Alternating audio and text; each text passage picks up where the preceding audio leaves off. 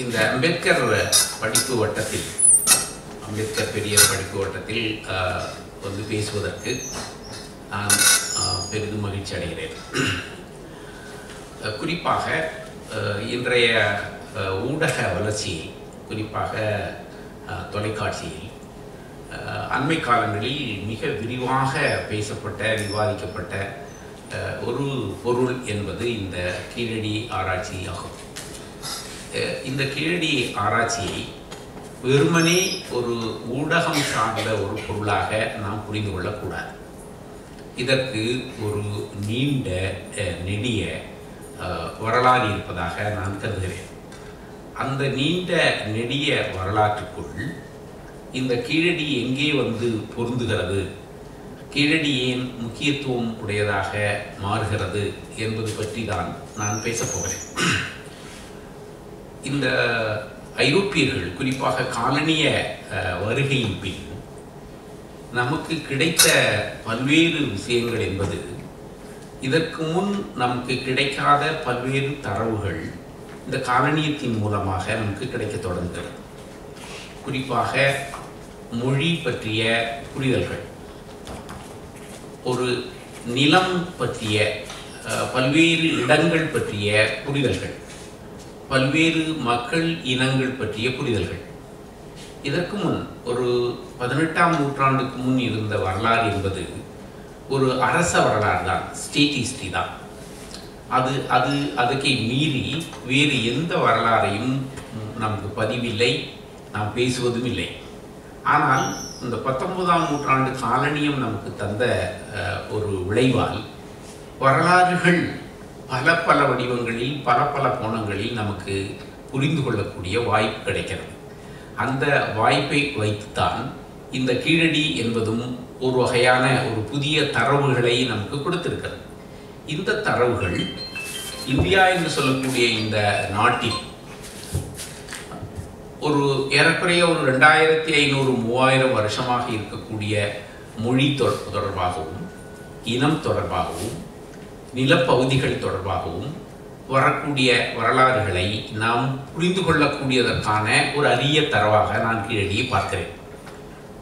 இப்போ அதற்காக அந்த பழைய வரலாறுகளை நாம் கொஞ்சம் புரிந்து கொள்ளலாம் என்று நான் நினைக்கிறேன். குறிப்பாக இடம். இந்த இடம் என்று நான் சொல்கிற பொழுது மக்களுடைய வாழிடங்கள், ஹாபிடேஷனல் சைட்ஸ் என்பது எப்படி தீர்மானிக்கப்படுகின்றன என்று சொன்னால், குறிப்பாக மேற்கு தொடர்ச்சி மலை, கிழக்கு தொடர்ச்சி மலை, இமயமலை போன்ற மலைப்பகுதிகளில் இருந்து உருவாகி வரும் நதிகள் சார்ந்து, அந்த நதிகள் பாயும் பகுதிகள் சார்ந்துதான் பெரும்பான்மையான மக்கள் வாழ்விடங்கள் என்பவை உருவாக்கப்பட்டிருக்கின்றன. அந்த வகையில் 18ஆம் நூற்றாண்டுக்கு பிறகு காலனியர்களால் கட்டப்பட்ட இந்த இந்தியா என்ற ஒரு தேசம், அதற்கு முன் இந்த நதிகளால், இந்த இடப்பெயர்களால் எப்படியான வடிவத்தில் இருந்தது என்பது நமக்கு முக்கியம். அதில் அடிப்படையில் 2 வேறுபாடுகள் இருந்தன. ஒன்று இமயமலையை சார்ந்து இருக்கக்கூடிய கங்கை வெளிப்பகுதி, இன்னொன்று இன்றைக்கு நாம் இருக்கக்கூடிய பல்ஜிஸ்தான், பாகிஸ்தான், மராட்டி, அதை ஒட்டி வரக்கூடிய சில பகுதிகள், குறிப்பாக சில குஜராத் பகுதிகள், சில ராஜஸ்தான் பகுதிகள், அதை தொடர்ந்து வரக்கூடிய குடகு, கர்நாடகம், ஆந்திரம், தமிழ்நாடு, இங்கு ஒரிசா வரை இருக்கக்கூடிய இந்த தக்கான பீடபூமி பகுதிகளை உள்ளடக்கிய மேற்கு தொடர்ச்சி மலையில் இருந்து உற்பத்தியாகக்கூடிய நதிகள் பாயக்கூடிய இடங்கள், குறிப்பாக கிருஷ்ணா நதியிலிருந்து தொடங்கி அதேபோல காவிரி நதி, வைகை நதி, தாமிரபரணி நதி என்று சொல்லக்கூடிய இந்த பல்வேறு நதிகள் சார்ந்து உருவாகக்கூடிய மக்கள் வாழ்முறை என்பது ஒன்று. இந்த 2 வேறுபாடுகளை நாம் முதலில் புரிந்து கொள்ள வேண்டும். இந்த நான் சொன்ன இமயமலை சார்ந்து கங்கை சமவெளி பகுதி சார்ந்து உருவான மொழி வேறு, கங்கை சமவெளி பகுதி சார்ந்து ஹேபிடேஷனலாக பதிவான செட்டிலான மக்கள் வாழ்முறை என்பது வேறு. இந்த மேற்கு தொடர்ச்சி மலை சார்ந்து நான் சொன்ன இந்த பகுதிகள் சார்ந்து பதிவான மக்கள் வாழ்முறை வேறு. இப்போ இந்த 2 முறைகளையும் நாம் ஒரு வரலாற்று மாணவனாக புரிந்து கொள்ள வேண்டிய அவசியம் இருக்கிறது. நான் இதை எப்படி வேறுபடுத்தி சொல்லப் போகிறேன் என்பதை மொழியை அடிப்படையாக வைத்து சொல்ல வேண்டும் என்று நான் நினைக்கிறேன். 19ஆம் நூற்றாண்டில் காலனியம் 3 முக்கியமான வேலைகளை செய்தது. ஒன்று, இந்த 1861 தொல்பொருள் ஆய்வுத்துறை என்ற ஒரு துறையை உருவாக்கினார். 2, அவர்கள் சென்சஸ் என்று சொல்லக்கூடிய மக்கள் தொகை கணக்கெடுப்பு என்பதை 1872 உருவாக்கினார்கள். அதே போல் 1905 3-4-5 வாக்கில் லிங்குஸ்டிக் சர்வே என்று சொல்லக்கூடிய மொழிகளை பற்றிய கணக்கெடுப்புகள் என்பதையெல்லாம் அவர்கள் உருவாக்கினார்கள். இந்த தொல்பொருள் ஆய்வுத்துறையின் மூலமாக உருவாக்கப்பட்ட புதிய விஷயங்களில் வட இந்தியா தொடர்பான தொல்பொருள் ஆய்வு சார்ந்த விஷயங்கள், தென்னிந்தியா அல்லது இந்த பகுதி சார்ந்த தொல்பொருள் ஆய்வு தொடர்பான விஷயங்கள் என்பவற்றை நாம் இன்றைக்கு ஒப்பிட்டு பார்க்கக்கூடிய மிக முக்கியமான விஷயம் இருக்கிறது. அதில் 2 விஷயம் என்னவென்று சொன்னால், வட இந்திய தொல்பொருள் ஆய்வுத்துறை சார்ந்து பிரித்தானியர்கள் காலத்தில் காலனிய காலத்தில் செய்யப்பட்ட ஆய்வுகள் என்பவையும், அவர்கள் காலனிய காலத்துக்கு பிறகு அண்மை காலங்களில் வட இந்தியா சார்ந்து தொல்பொருள் ஆய்வுத்துறை செய்யக்கூடிய ஆய்வுகள் என்பவையும், அதே போல் தென்னிந்திய பகுதியில் தொல்பொருள் துறை சார்ந்து செய்யக்கூடிய ஆய்வுகள் என்பதிலும் ஒரு நேர்மை இல்லை.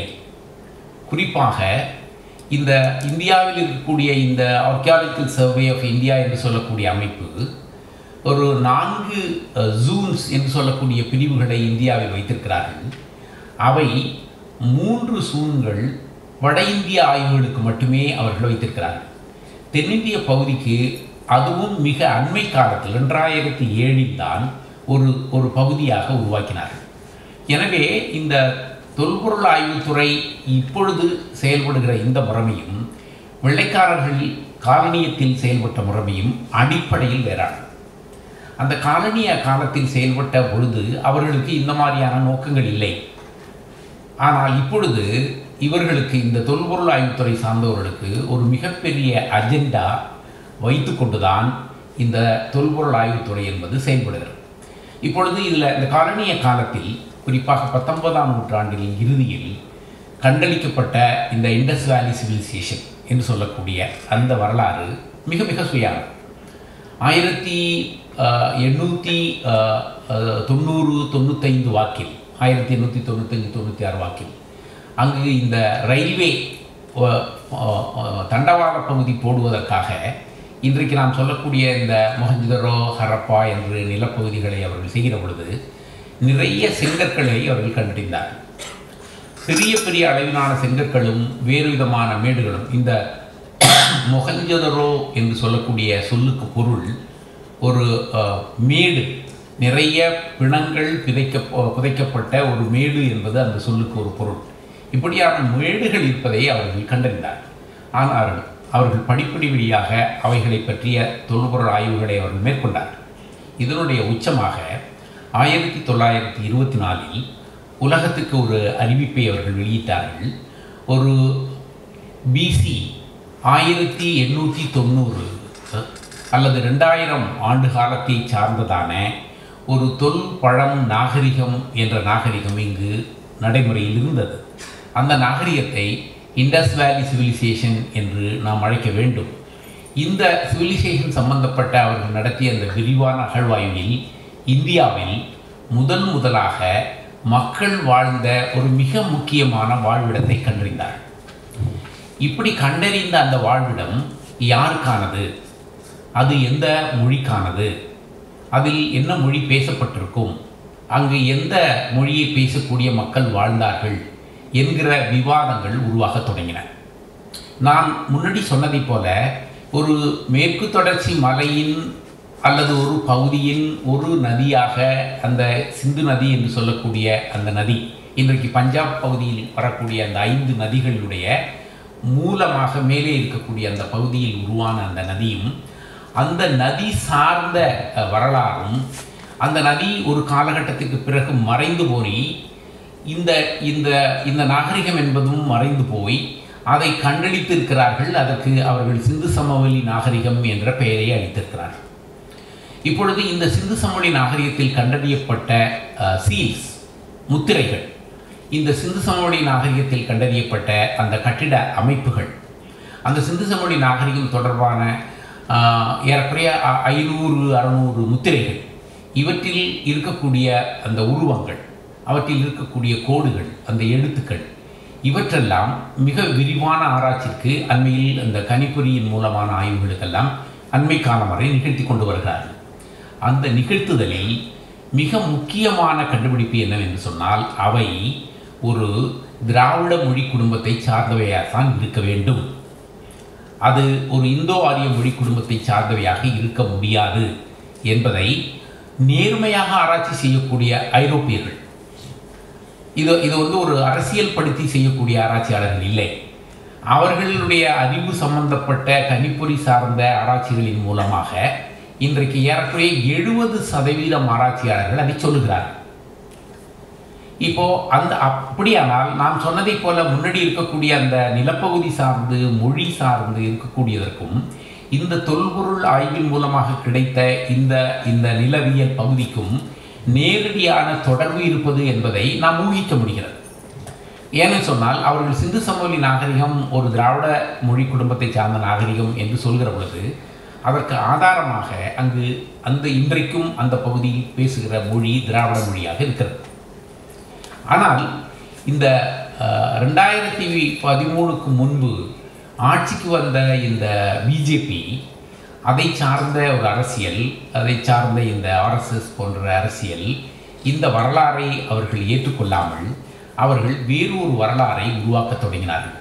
அது என்ன வரலாறு என்று சொன்னால், ஒரு மித்திக்கல் ரிவர் சரஸ்வதி, அந்த சரஸ்வதி தான் அங்கே அடியில் ஓடிக்கொண்டிருந்தது, அது ஒரு சரஸ்வதி நாகரிகம், அது it is not a Indies வேலி civilisation, it's a Saraswati civilisation, அதை நாங்கள் கண்டுபிடிக்கிறோம் என்று சொல்லி, சரஸ்வதி என்ற நதி வெறுமனே ஒரு தொன்மப்பதிவாக இருக்கிறதே ஒழிய வரலாற்று ஆசிரியர்கள் எல்லோரும் மிக ஏளனமாக சிரித்து நகைத்தார்கள்.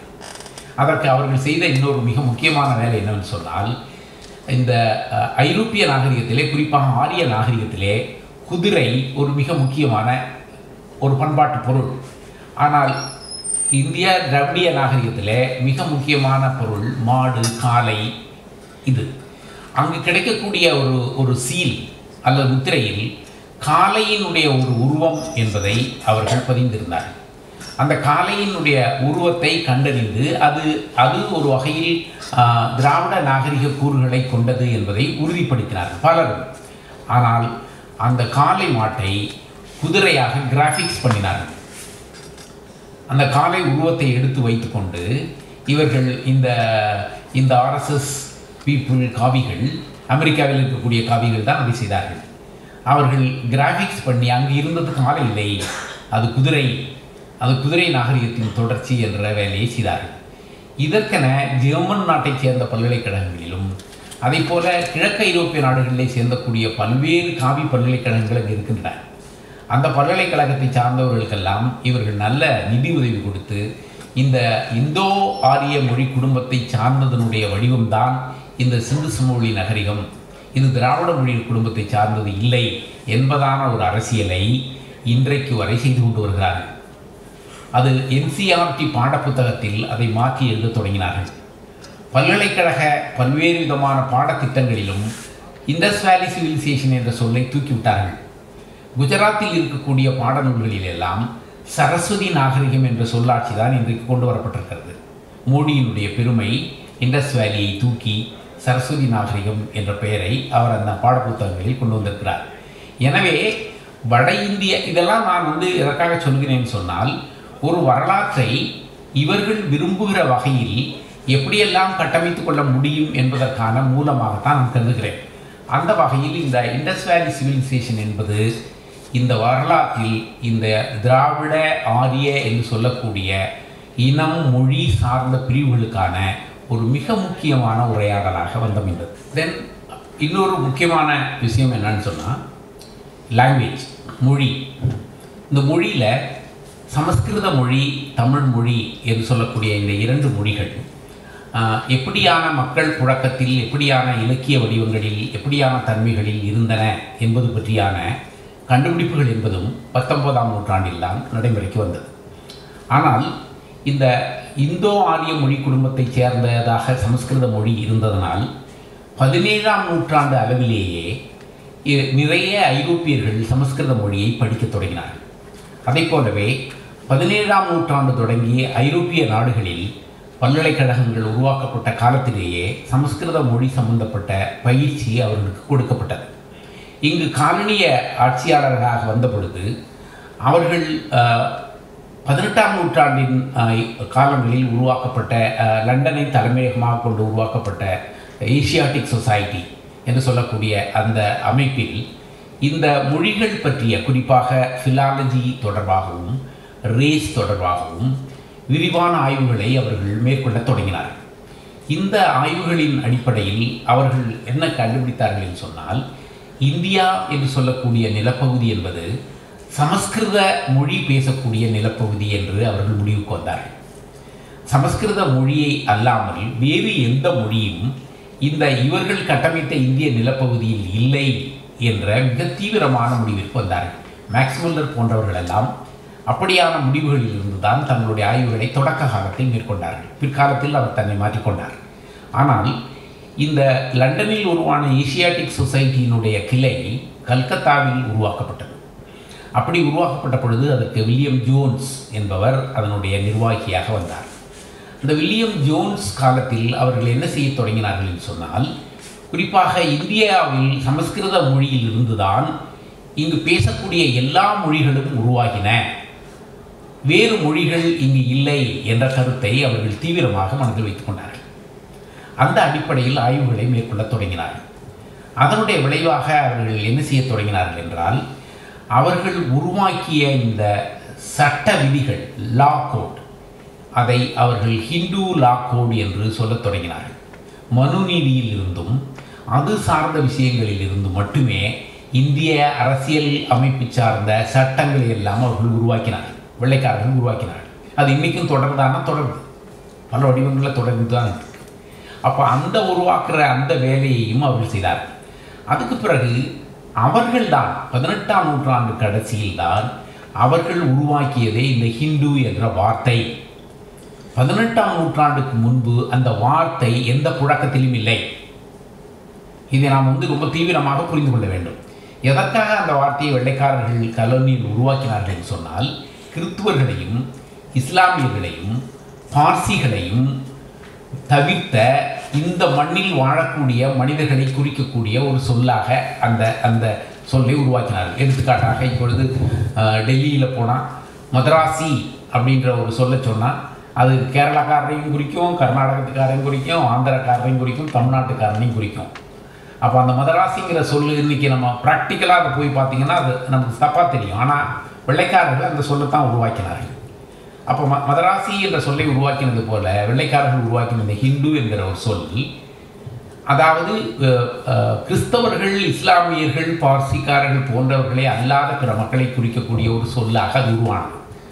அதற்கும் இவர்கள் பேசக்கூடிய சமயத்திற்கும் எந்த ஓட்டும் இல்லை, உறவும் இல்லை. அதற்கு முன்பு சமயம் சம்பந்தப்பட்ட விஷயங்கள் என்பவையெல்லாம் சைவம், வைணவம், சாங்கியம் என்ற பெயர்களில் தான் இருக்கும். இன்னும் கொஞ்சம் மேலே போனீங்கன்னா பௌத்தம், சமணம் என்ற பெயர்களில் தான் அவை இருக்கும். இன்றைக்கு கர்நாடகத்தில் உருவாக்கப்பட்டிருக்கிற ஒரு மிக முக்கியமான மூமெண்ட், நாங்கள் இந்துக்கள் இல்லை, நாங்கள் லிங்காயத்துக்கள், எங்களை இந்துக்கள் என்று சொல்லாதே, அதற்கும் எங்களுக்கும் தொடர்பில்லை என்று அவர்கள் சொல்லுகிற அந்த வாதம் இருக்கே, அது ரொம்ப முக்கியமானது. இப்பொழுது தமிழ்நாட்டிலும் அப்படியான ஒரு வாதத்தை உருவாக்குவதற்கான சில விஷயங்களை கொண்டு வருகிறார்கள். ஏன்னு சொன்னால், கிராமப்புறங்களில் வாழக்கூடிய இந்த குறிப்பாக இந்த மதுரை, திருச்சி, ராமநாதபுரம், தஞ்சாவூர் பகுதிகளில் இருக்கக்கூடிய அந்த மக்கள் இருக்கிறாங்கல்ல, அங்கெல்லாம் போய் நீங்கள் சைவரா அப்படின்னு கேட்டால், ஐயையோ நான் மீன் கறியெல்லாம் நல்லா சாப்பிடுவேன்னு தான் சொல்லுவாங்க. இந்த சைவங்கிற சொல்லு வெஜிடேரியன், நான் வெஜிடேரியங்கிற பொருளில் தான் தெரியுமே ஒழிய அது ஒரு மதம்ங்கிற பொருளில் யாருக்கும் தெரியாது, இன்றைக்கு வரை தெரியாது. அவனை போய் சைவன் சொல்லி வைணவன் சொல்லி அவனுக்கு ஒரு இந்து மத அடையாளத்தை கொடுத்துருக்கார்கள். அதனால் நாங்கள் இப்போ அந்த பகுதியில் உள்ள ஒரு மூவ்மெண்ட் தொடங்க இருக்கிறார்கள். நாங்கள் இந்துக்கள் அல்ல, நாங்கள் எங்களுக்கு எந்த மதமும் இல்லை, எங்களுடைய மதம், எங்களுடைய வழிபாடு என்பது எங்கள் ஊரில் இருக்க எங்கள் குலதெய்வம் தான். அந்த குலதெய்வத்து பேரில் தான் நாங்கள் அழைக்கப்படுகிறோம். நீங்கள் சொல்கிற சர்டிஃபிகேட்டில் இந்துன்னு போடுறியா, அது எங்கே இருந்துடா வந்தது? நான் என் சர்டிஃபிகேட்டில் இனிமேல் இந்துன்னு போட முடியாது. சர்டிஃபிகேட்டில் உங்களுக்கு கடவுள் நம்பிக்கை உண்டா இல்லையா அப்படின்னு ஒன்று கொடுத்தானா எனக்கு இல்லை என்று போடுவதைப் போல, நீங்கள் மதத்தின் மீது நம்பிக்கையுடையவர்களாக உண்டா இல்லையானா இல்லை என்று போடுவதைப் போல, எங்களுக்கு இந்து மதம் என்ற ஒரு மதம் இல்லை, அதை அந்த சர்டிஃபிகேட்லேருந்து தூக்கு என்று சொல்லக்கூடிய பல மூமெண்ட்டுகள் எதிர்காலத்தில் உருவாக இருக்கின்றன. இதில் இருக்கக்கூடிய விஷயம் என்னென்னு சொன்னால், இந்த இந்து என்று கட்டமைக்கப்பட்ட இந்த கட்டமைப்பு சார்ந்த வரலாறு இங்கே முக்கியமானது. அப்படி 18ஆம் நூற்றாண்டில் கட்டமைக்கப்பட்ட அந்த வரலாறை சமஸ்கிருதத்தோடு சேர்த்து விட்டார்கள். இந்த சமஸ்கிருதம் சார்ந்த டெக்ஸ்டை அதோடு இணைத்தார்கள். இதை எல்லாவற்றையும் மிக புத்திசாலித்தனமாக வெள்ளைக்காரர்களோடு சேர்ந்து செய்தவர்கள் பார்ப்பனர்கள். பார்ப்பன மேல் மட்டத்தில் அன்றைய இருக்கக்கூடிய ஜட்ஜஸ், அன்றைக்கு நிர்வாகத்தில் இருக்கக்கூடியவர்கள் எல்லாம் 99 விழுக்காடு பார்ப்பனர்கள் என்பது வரலாறு. அப்போ அந்த நிர்வாகிகளாக இருந்த பார்ப்பனர்களும் வெள்ளைத்தோர்களும் இணைந்து 19ஆம் நூற்றாண்டில் இந்த இந்து என்ற வார்த்தையையும் அது சார்ந்த பண்பாடையும் அவர்கள் கட்டமைத்தார்கள். இது கொஞ்சம் பிடிக்காதனால தான் இந்த RSS கோஷ்டிகளெல்லாம் நாங்கள் இந்துக்கள்ங்கிற சொல்ல விட்டுறோம், பாரத் அப்படின்னு இன்னொரு புது சொல்ல கண்டுபிடிப்பான் அவன். அதை எங்கே இருந்தனா மகாபாரதத்திலேருந்து எடுத்துக்குவான் அவன். அந்த பாரதங்கிற மித்துக்குள்ளே இருந்து நாங்கள் பேசுவோம்னு சொல்லுவான். அப்போ இந்த குழப்பங்கள் எல்லாம் 19ஆம் நூற்றாண்டில் வெளிச்சத்துக்கு வருகின்றன. அதில் மிக முக்கியமான விஷயம், சமஸ்கிருதம் என்பதும் தமிழ் என்பதும் வேறானது. தமிழ் எப்படி வேறுபட்டது என்பதை 19ஆம் நூற்றாண்டில் நாங்கள் வெளிப்படுத்த தொடங்கினோம். 19ஆம் நூற்றாண்டில் குறிப்பாக காலனியம் உருவாக்கி தந்த அச்சு ஒரு மிகப்பெரிய புரட்சியாக உருவானது. இந்த பிரிண்ட் கல்ச்சர். இந்த பிரிண்ட் கல்ச்சர் மூலமாக எங்களுக்கு கிடைத்த விஷயம் என்னவென்று சொன்னால், எங்களுக்கு பல 2500 ஆண்டுகளுக்கு முன்பு இருந்த ஒரு செவ்வியல் இலக்கிய மரபும் செவ்விலக்கண மரபும் அச்சு வடிவம் பெற்ற தொடங்கிய பிறகு அது குறிப்பாக ஐரோப்பிய காலனிய மனிதர்களால் ஆங்கில மொழியிலும் வேறு பல விஷயங்களிலும் வெளியிலே கொண்டு செல்லப்பட்ட இந்த பண்புகள் என்பது எப்படி இந்த தொல்பொருள் ஆய்வுத்துறை சார்ந்த சான்றுகளோடு இணைக்கப்பட்டன, அதில் கீழடி எப்படி நிற்கிறது என்பதை நான் அடுத்து சொல்லப் போகிறேன். இண்டாலஜி, இந்தியவியல் என்று சொல்லப்பட்ட ஒரு படிப்புத்துறை தமிழ் சார்ந்த மொழியை உள்ளடக்கவில்லை. அது சமஸ்கிருதம் சார்ந்த ஒரு துறை என்றேதான் உலகம் முழுக்கும் முன்னிறுத்தப்பட்டது. இப்பொழுது இந்த தமிழாலஜி என்று சொல்லக்கூடிய தமிழியல் சார்ந்த துறை என்பது புதிதாக உருவாகி வருகிற பொழுது அது இந்தியவியலுக்குள் எப்படி நுழைய முடியும், எப்படி நுழைய வேண்டும்? தமிழர்கள் இந்தியர்களா? தமிழ் சம்பந்தப்பட்ட விஷயங்கள் இந்தியவியலோடு எப்படி சேர்வது? இந்த இண்டாலஜி வர்ஸ் தமிழாலஜி என்கிற இந்த விஷயங்கள் என்பவை கல்வி புலங்களில் மிக விரிவாக விவாதத்திற்கு வர தொடங்கியது. இதில் மிக முக்கியமான விஷயங்கள், இந்த தொல்பொருள் ஆய்வுத்துறை சார்ந்து எப்படி சிந்து சமவெளி விஷயங்கள் கண்டளிக்கப்பட்டனவோ அதை போலவே வேறு பல தொல்பொருள் ஆய்வுகளும் தமிழகத்தில் கண்டறியப்பட்டன. குறிப்பாக தமிழகத்தில் உருவாக்கப்பட்ட தொல்பொருள் ஆய்வுத்துறை சார்ந்த அதை போல பல்வேறு பல்கலைக்கழகங்கள், தமிழ் பல்கலைக்கழகம், சென்னை பல்கலைக்கழகம், இவர்களெல்லாம் செய்த தொல்பொருள் ஆய்வுகள். இதில் என்னென்ன வந்ததுன்னு சொன்னால், குறிப்பாக நான் சொன்ன அந்த சங்க இலக்கியங்களில் மிக விரிவாக பேசப்படுகிற நிலப்பகுதி என்பது மதுரை, பூம்புகார், உறையூர், இப்படி இன்றைக்கும் வழக்கத்தில் இருக்கக்கூடிய இந்த நிலப்பகுதிகள் எல்லாம் சிலப்பதிகாரத்திலும் மணிமேகலையிலும் சங்க இலக்கியங்களிலும் மிக விரிவாக பேசப்பட்டிருக்கிறது. மதுரை காஞ்சி என்ற ஒரு சங்க இலக்கியத்தில் மதுரையை பற்றிய மிக விரிவான பதிவு இருக்கிறது. பட்டினப்பாலை என்று சொல்லக்கூடிய ஒரு சங்க இலக்கிய டெக்ஸ்டில் முழுக்க காவிரிம்பூம்பட்டினம் என்று சொல்லக்கூடிய அந்த நகரை பற்றிய பதிவு இருக்கிறது. இப்படி தமிழ்நாட்டில் அல்லது அதை எங்கிருந்து நாம் தொடங்க வேண்டுமென்றால் குடகுமலை பகுதியிலிருந்து தொடங்கி அது யாழ்ப்பாணத்தில் ஈழம் என்று சொல்லக்கூடிய நிலப்பகுதி வரை ஏறக்குறைய ஒரு 473 புலவர்களால், அவர்கள் குடக நாட்டில் இருக்கிறார்கள், மலையாள நாட்டில் இருக்கிறார்கள், ஆந்திர நாட்டில் இருக்கிறார்கள், கர்நாடக நாட்டில் இருக்கிறார்கள், தமிழ்நாட்டில் இருக்கிறார்கள், இன்றைக்கு இலங்கை என்று சொல்லக்கூடிய யாழ்ப்பாண பகுதி ஈழ நாட்டில் இருக்கிறார்கள். இப்படி எல்லா பகுதிகளையும் சார்ந்த ஒரு 473 புலவர்கள் பாடிய அந்த பாடல்கள், அந்த கார்பஸ், அதில் பேசப்படுகிற செய்திகள் என்பவை தொல்பொருள் ஆய்வுத்துறையின் மூலமாக கண்டெடுக்கப்படுகின்றன. குறிப்பாக அரிக்கமேடு என்று சொல்லக்கூடிய ஒரு அகழ்வாய்வில் அன்றைக்கு சங்க இலக்கியங்களில் பேசக்கூடிய துறைமுகங்கள் பற்றிய குறிப்புகள் கிடைக்கின்றன. அதே போல் உறையூர் பற்றிய அகழ்வாய்வுகள் செய்யப்பட்டிருக்கின்றன. நூற்றுக்கணக்கான அகழ்வாய்வுகள் அப்படி செய்யப்பட்டன. அதை போலவே இந்த கொடுமணல் என்று ஈரோட்டு பக்கத்திலே செய்யப்பட்ட தமிழ் பல்கலைக்கழக அகழ்வாய்வு என்பதும் ஒரு ஐரோப்பிய பின்புலத்தில் இருக்கக்கூடிய நாடுகளோடு பண்டை காலத்திலேயே இந்த நிலப்பகுதிக்கு தொடர்பு இருந்து சம்பந்தப்பட்ட விரிவான குறிப்புகள் கிடைத்திருக்கின்றன. இந்த மாதிரியான குறிப்புகள் இவற்றில் கிடைத்தவைகள் எல்லாம் ஒரு மிக முக்கியமான தனிப்பட்ட வரலாறை பற்றிய விஷயங்களாக அவை அமைகின்றன. இதில் மிக மிக முக்கியமான ஒரு விஷயம் என்னவென்று சொன்னால் தொழில் எழுத்தியல் வரலாறு என்று சொல்லக்கூடிய பீலியோகிராஃபி, அது பற்றி நான் சொல்ல போகிறேன். பீலியோகிராஃபி என்ற சொல் பேர் ஒவ்வொரு மொழியிலும் எழுதக்கூடிய அந்த எழுத்து உருவுக்கள் எப்படி படிப்படியாக வளர்ச்சி அடைந்து மாறி வருகின்றன என்பது. இந்த எழுத்துருக்களை மாற்ற வளர்ச்சியை கொண்டு அந்த மொழியினுடைய தொன்மையை நாம் கண்டுபிடிக்க முடியும். சிந்து சமவெளியில் இருக்கக்கூடிய குறியீடுகள், கொடுமணலில் இருக்கக்கூடிய குறியீடுகள், அரிக்காமேடில் கிடைக்கக்கூடிய குறியீடுகள், கீழடியில் கிடைக்கக்கூடிய குறியீடுகள், இவைகள் எல்லாம் ஒரே வடிவத்தில் இருக்கின்றன. அதே போல பிராமி என்ற ஒரு எழுத்து வடிவம் இந்தியா முழுக்க பயன்பாட்டில் இருந்திருக்கிறது. அந்த பிராமி என்ற எழுத்து வடிவம் வட இந்திய பிராமி எழுத்து வடிவம் என்றும் தென்னிந்திய பிராமி எழுத்து வடிவம் என்றும் 2 வடிவத்தில் இருக்கிறது. குறிப்பாக அசோகன் காலத்தில் வட இந்திய பிராமி என்ற எழுத்து வடிவம் பயன்படுத்தப்பட்டது.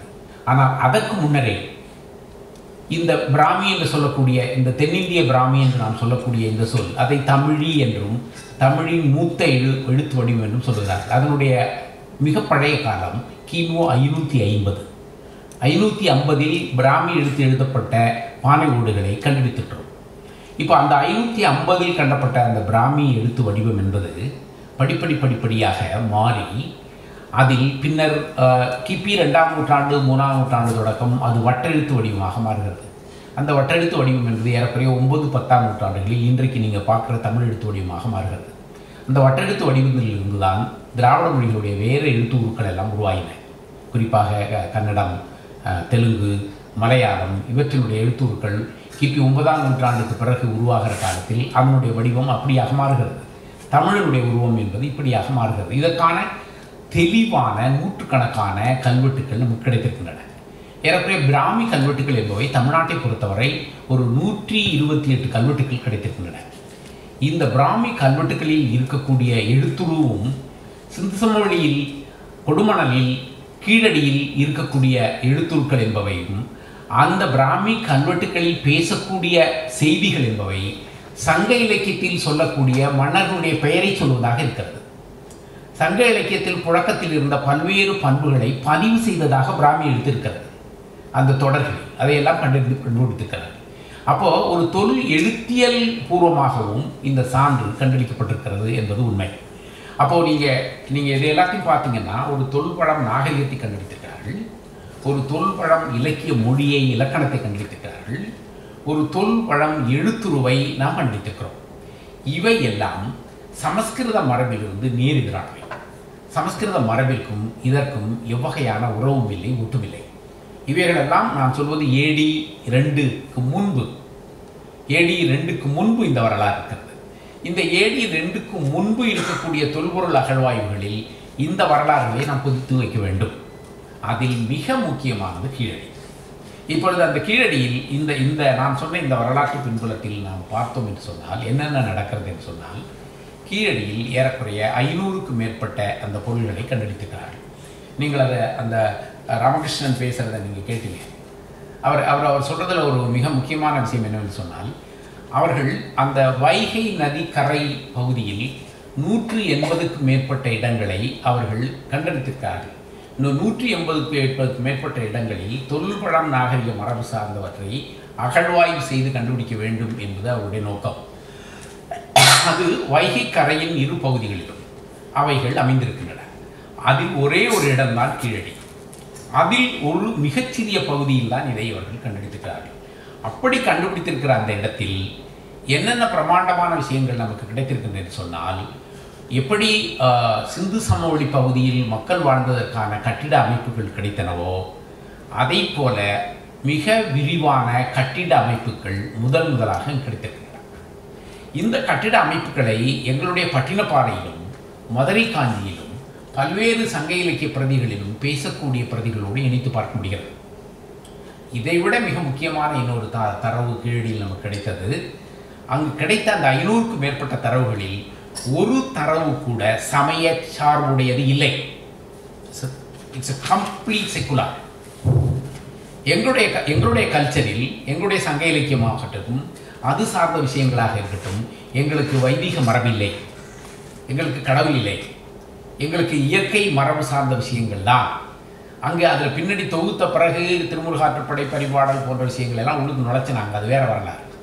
ஆனால் எங்களுடைய மரபில் அன்றைக்கு பேசப்பட்டிருந்த மக்கள் வாழ்முறையில் இந்த கடவுள் என்று சொல்லக்கூடிய பொருள் இல்லாத விஷயங்களை எங்களுடைய கண்டுபிடிப்புகளில் கண்டுபிடித்தார்கள். இதற்கு எவராலையும் ஆன்சர் சொல்ல முடியாது. எங்கள் சங்க இலக்கியத்தில் என்ன ஒரு ஐடியாலஜி முற்படுத்தப்படுகிறதோ அந்த ஐடியாலஜியை இந்த கீழடியினுடைய அகழ்வாய்வு உறுதிப்படுத்துகிறது. அப்போ எங்களுக்கு ஒரு பௌத்த சமண அவைதீக மரபுக்கு சொந்தக்காரர்கள். நாங்கள் இயற்கை மரபுகளோடு வாழ்ந்தவர்கள், இயற்கை கோட்பாடுகளில் பிரிந்தவர்கள். எங்களுக்கு தொன்ம கோட்பாடுகள் இல்லை, எங்களுக்கு ராமாயணம் இல்லை, எங்களுக்கு மகாபாரதம் இல்லை, எங்களுக்கு வேத மரபுகள் இல்லை, எங்களுக்கு ஸ்மிருதிகள் இல்லை, ஆரண்யங்கள் இல்லை. இவைகளெல்லாம் கடவுளர்களை பற்றி கட்டமைக்கப்பட்ட தொன்ம மரபு சார்ந்த பிரதிகள். இப்படியான தொன்ம மரபு சார்ந்த பிரதிகளுக்கும் எங்களுக்கும் தொடர்பில்லை. நாங்கள் இயற்கையோடு வாழ்ந்தவர்கள், இயற்கை மரபோடு சேர்ந்தவர்கள், மனித உறவுகளை பேணியவர்கள், மனித உறவு சார்ந்த தன்மைகளில் வளர்ந்தவர்கள். அந்த மரபை எங்களுடைய இலக்கியம் சொல்கிறது, எங்களுடைய தொல்காப்பியம் சொல்கிறது, எங்களுடைய திருக்குறள் சொல்கிறது. அப்போது இந்த எங்களுடைய இலக்கியங்களும் இவற்றில் பேசக்கூடிய செய்திகளும் எங்களுடைய கீழடி அகழ்வாய்வில் உறுதிப்படுத்தப்படுகிறது. அதை போலவே கட்டிட அமைப்புகள் சார்ந்த விஷயங்களில் இதுவரை மிக விரிவான கட்டிட அமைப்புகளை சார்ந்த விஷயம் ஆர்கியாலஜியில் ஒரு மிக முக்கியமான விஷயம் உண்டு. ஒரு இடத்துல நீங்கள் அகழ்வாய்வு பண்ணுறீங்கன்னா அங்கே நீங்கள் கிடைக்கிற பரியல்ஸ் நிறைய, இந்த முதுமக்கள் தாழி நிறைய கிடைக்கிறது. அப்படிங்கிறது நீங்கள் எந்த இடத்துல போய் தோண்டினாலும் கிடைக்கும். இந்த பக்கத்தில் இருக்கிற இடத்துல ஒரு 20-30 அடியில் போய் பிடிச்சி தோண்டிங்கனாலும் கிடைக்கும். அது என்னென்னா, ஒரு அந்த காலத்தில் ஒரு குறிப்பிட்ட செட்டில்மெண்ட் இருக்குன்னா அதனுடைய ஒரு குறிப்பிட்ட தூரத்தில் அந்த பரியல்ஸ் அப்படிங்கிறது இருக்கும்.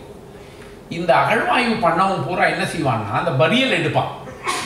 ஆனால் அந்த செட்டில்மெண்ட் பக்கத்தில் இருக்கிறத பற்றி யாருக்கு கவலைப்பட மாட்டான். இப்போ குறிப்பாக ஆதிச்சநல்லூரில் ஆயிரக்கணக்கான பரியல்ஸ் கிடச்சிது. அந்த பரியல்ஸ்குள்ளே தங்கம் இருக்குது, அந்த பரியல்ஸ்குள்ளே ரைஸ் இருக்குது, அந்த பரியலுக்குள்ளே செம்பு இருக்குது. இப்போ இப்படியான உலோக பொருள்களை பயன்படுத்தக்கூடிய ஒரு பண்பாட்டுக்கு சொந்தமான ஒரு சிட்டி பக்கத்தில் இருக்கணும். ஆனால் அந்த சிட்டி பற்றிய அகழ்வாய்வுகளை இதையெல்லாம் பார்த்த உடனே அரண்டு போகிறாங்க. ஆஹா, பக்கத்தில் ஒரு கல்ச்சர் இருக்குது, இதை நம்ம தோண்டக்கூடாதுன்னு க்ளோஸ் பண்ணுறது. ஆதிச்சநல்லூர் அகழ்வாய்வு அப்படித்தான் இன்ட்ரடியூஸ் செய்யப்பட்டது. வெள்ளைக்காரர்களால் அது கண்டெடுக்கப்பட்டு 1905 அந்த அகழ்வாய்வு மேற்கொள்ளப்பட்டு இப்படியான பொருள்கள்லாம் எடுத்து இன்றைக்கி ஜெர்மன் மியூசியத்தில் கொண்டு வச்சுருக்காங்க பூரா. அதுக்கு பிறகு 2005 நம்முடைய இந்தியன் ஆர்கியாலஜி டிபார்ட்மெண்ட்டுக்காரன் ஸ்டார்ட் பண்ணாங்க. இதே விஷயம் வந்தது. இன்னைக்கு வரை இந்திய ஆர்கியாலஜிக்கல் டிபார்ட்மெண்ட் ஆதிச்சநல்லூர் பற்றிய எக்ஸ்கவேஷன் ரிப்போர்ட்டை பப்ளிஷ் பண்ணவே இல்லை. அதை எவனும் கேட்க முடியல. ஏன் பப்ளிஷ் பண்ணாமல் இருக்கிறாங்கிறதே ஒரு பெரிய வரலாறு. அப்போ இந்த ஆர்கியாலஜி டிபார்ட்மெண்ட் வந்து ஹிஸ்ட்ரிக்குள்ளே எப்படி இன்டர்பிரட் பண்ணுறான், அவனுடைய அஜெண்டாவுக்கு எதிராக இருக்கிறதெல்லாம் எப்படி க்ளோஸ் பண்ணுறான் அப்படிங்கிறது ஆதிச்சநல்லூர்லேயே நடந்தது. ஆனால் அதை வந்து அன்றைக்கி என்ன பண்ணாங்கன்னா அந்த துறை சார்ந்தவர்கள் மட்டும் புதுசு புதுசுன்னு பேசிக்கிட்டாங்க. It's not in the media. அதுக்கு மீடியாவும் இவ்வளோ பெருசாக வளரல. இன்றைக்கி கீழடியில் அந்த விஷயம் வந்தோடனே ஃப்ளேர் அப் இன் மீடியா. அப்போ இது வந்து பெரிய அளவுக்கான விஷயமாக வருகிறது. அப்போ இந்த கீழடி அப்படிங்கிறது நாம் சொல்லக்கூடிய ஒரு தொல்பழம் நாகரிகத்தை உடைய இண்டஸ் வேலியின் ஒரு விஷயத்தை நீங்கள் புரிந்து கொள்ளணும். இந்த வரலாறுகள், இடங்கள் இவற்றையெல்லாம் படிக்கிற பொழுது எல்லாம் ஒரு இடத்துல இருக்க மாதிரி இன்னொரு இடத்துல இருக்க மாதிரி இருக்காது. Is uneven.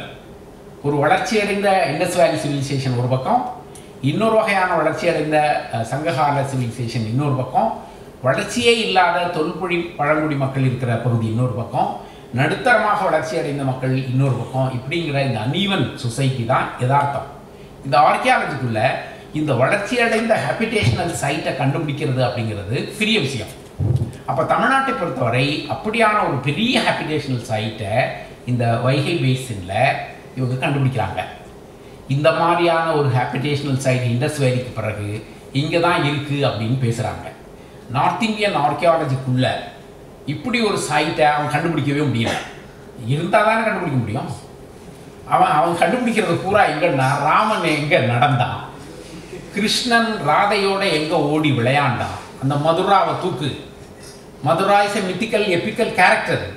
அவன் மதுராவை சுற்றி க்ளோர்ஸ் அண்ட் க்ரோஸ் பணத்தை கொட்டி அவன் எங்கே கிருஷ்ணன் ஓடனா எந்த இடத்துல ராதையை கையை பிடிச்சாங்கிறத பற்றி ஆர்கியாலஜியில் தோன்றாங்க. ஏன் அப்போது இப்படி பண்ணுற இந்த வேலைகள் எல்லாத்தையும் செஞ்சுட்டு இருக்க அவங்களுடைய மித்திக்கலிஸ்ட். ஒரு விஷயத்தை புரிஞ்சுங்க, Sanskrit culture is mythical, is pranic. Tamil culture is not pranic, it's nature, day to life, logic.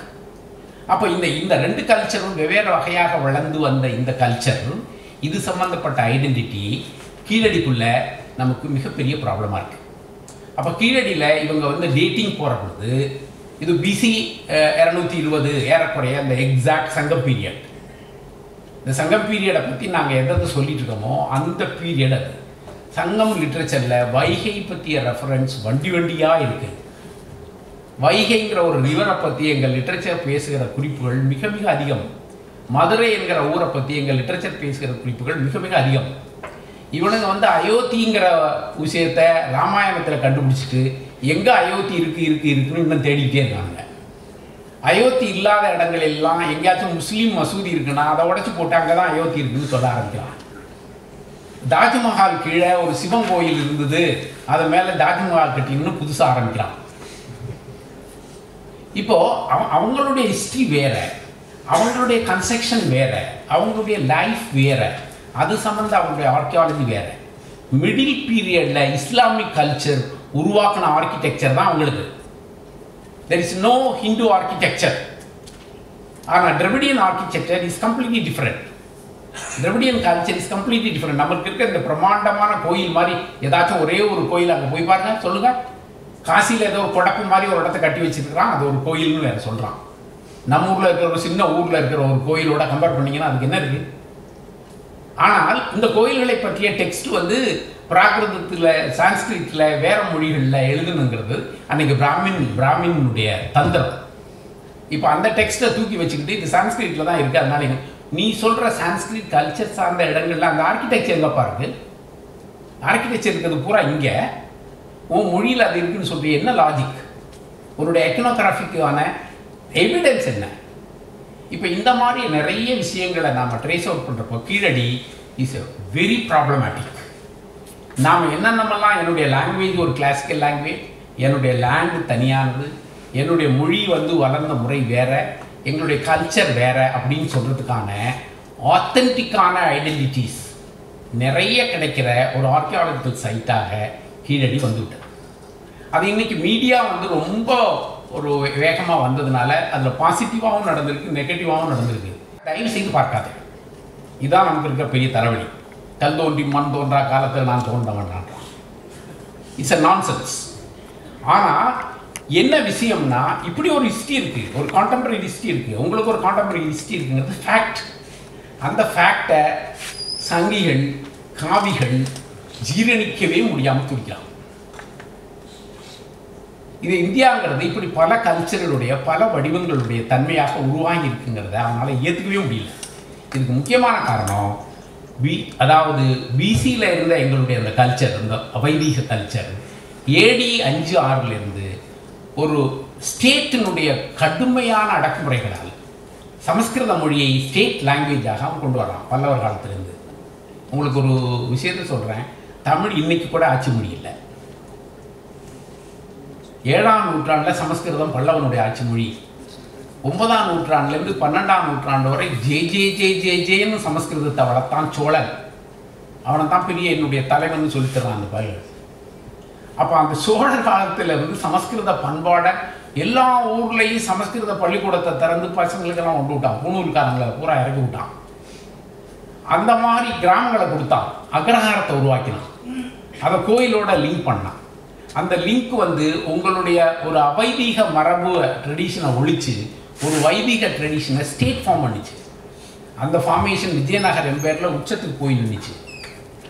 அதனுடைய வடிவம் இப்படி வந்தது. இப்போ 19th செஞ்சுரியில் நான் சொன்னது மாதிரி நிறைய ஃப்ளோ புதுசாக வர்றப்ப லாங்குவேஜ் பற்றி, லிட்ரேச்சர் பற்றி, ரேஸ் பற்றி எங்களுக்கு நிறையா வர்ற பொழுது இவங்களுடைய வண்டவாளம்லாம் அங்கே செல்லுபடி ஆகலை. இவருடைய ஏமாத்திங்க இன்றைக்கி இருக்கிற ஸ்டேட் வந்து சோழர் காலத்து ஸ்டேட் மாதிரி ஃபங்க்ஷன் பண்ண முடியாது. ஆனால் ஆக்சுவலாக என்னென்னா மோடி அவங்க கோஷ்டிகள் சோழர் ஸ்டேட் மாதிரி ஃபங்க்ஷன் பண்ண ஆசைப்படுறான்.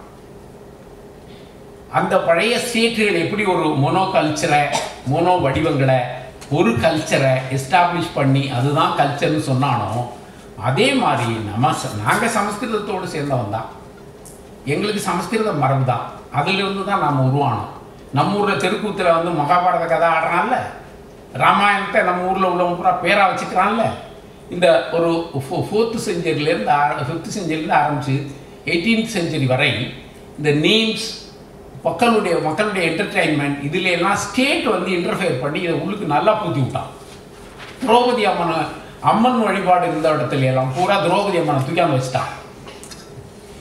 இதெல்லாம் நடக்கிறதான இன்றைக்கி இருந்த சமண பௌத்த கோயில்கள் எல்லாம் தட்டி விட்டு, முனியன் இந்த மாதிரி இருந்த ட்ரெடிஷன் கோயிலெலாம் தட்டி விட்டு இவனுடைய சாமிகளை தூக்கி கொண்ட உள்ளுக்கு வச்சது போலவே இந்த ட்ரெடிஷன் எல்லாத்தையும் ஒழிச்சிட்டாங்க. இப்போ இதையெல்லாம் நாம் இன்றைக்கி ஆந்த்ரோபாலஜிக்கலாக, ஹிஸ்டாரிக்கலாக ஒரு ஸ்டேட் ஃபார்மேஷனில் என்னென்ன மாதிரி செய்வாங்கிறதையெல்லாம் கவுண்டன் பண்ணி எங்களுக்கு மல்டி கல்ச்சர் வேணும், எங்களுடைய டாமினேட் கல்ச்சர் எங்களுக்கு தேவையில்லை, நாங்கள் எங்கள் கல்ச்சர் ஒரு ட்ரெடிஷ்னலாக இருக்கக்கூடிய கல்ச்சரை நாங்கள் பாராட்டணும், பேசணும். அதில் கீழடி மிகப்பெரிய பங்களிப்பை எங்களுக்கு செய்கிறது. ஆகையினால் நாங்கள் கீழடியை முதன்மைப்படுத்தி பேச வேண்டிய அவசியம் வந்திருக்கிறது இந்த கான்டெக்ஸ்ட் ஆஃப் பிஜேபி. அதுக்காக அவன் கொடுக்குற ஃபண்டை 183 இடத்த எக்ஸிபிஷன் பண்ணால் இப்போ அவர் சொல்கிறார், உங்களுடைய இதில் 10 வருஷத்துக்கு இதை ஆராய்ச்சி பண்ணணும்னு சொல்கிறாரு. இப்போ வந்து 1 வருஷம் 2 வருஷம் 6 மாதம் ஆனதோட 3வது வர்ற பொழுது ஒரு தமிழே தெரியாத, தமிழுக்கே தொடர்பு இல்லாத ஒருத்தனை தூக்கி அந்த போட்டு அவனை ஆராய்ச்சி பண்ண விடுறான். நீங்கள் அதை கேள்வி கேட்டிங்கன்னா என்ன சொல்கிறான்னா, according to archaeological rules and regulation ஒரு ஆஃபீஸர் ஒரு பீரியடில் மட்டும்தான் ஒரு இடத்துல இருப்பாங்க. என்ன படலங்க ஒரு வருஷத்தில் ஒரு இருக்க முடியும்? நீ அதுக்காக நான் அவரை ஏன்னா அந்த கோபிநாத், அந்த ராமகிருஷ்ணன் வந்து இஸ் தமிழ் பர்சன். அவருக்கு இந்த ஹிஸ்ட்ரி எல்லாம் தெரியுது, அதையெல்லாம் படிச்சிருக்காரு. வட இந்தியாவில் நடக்கிற அந்த ஆர்கியாலஜிக்கல் ஃப்ராடு பூரா அவருக்கு தெரியும். அங்கே பல இடங்களில் வேலை செஞ்சுருக்கிறாரு.